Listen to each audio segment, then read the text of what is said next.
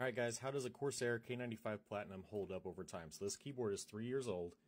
As you can see, I bought it in 2020. It's dusty, it's dirty, it's heavily used. So what held up? So the switches, I haven't had to replace a single switch. Every key still works the way it's supposed to. All the buttons up here still work. The rocker, pretty much everything's fully functional. After 3 years, what do I like about it? I love the fact that there are the G switches over here. G switches are programmable using Stream Deck, so anything you can do with the Stream Deck, you can do with these 6 buttons. The media buttons are easy to get to and nice and big, so you can pretty much work them without looking.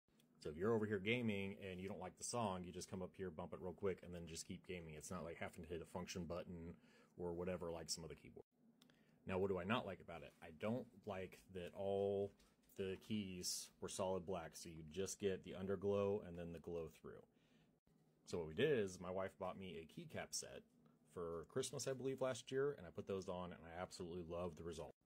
The last thing is kind of a love it and hate it. So these are MX speed switches. So if you just barely bump it, it registers. Now that's really good if you're typing or whatever. You don't have to worry about, making sure you press all the way down. It's really nice that way, but it's also bad because if you barely bump something, then it registers.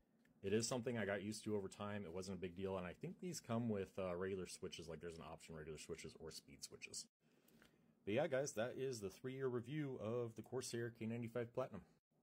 Let me know what your favorite keyboard is in the comments.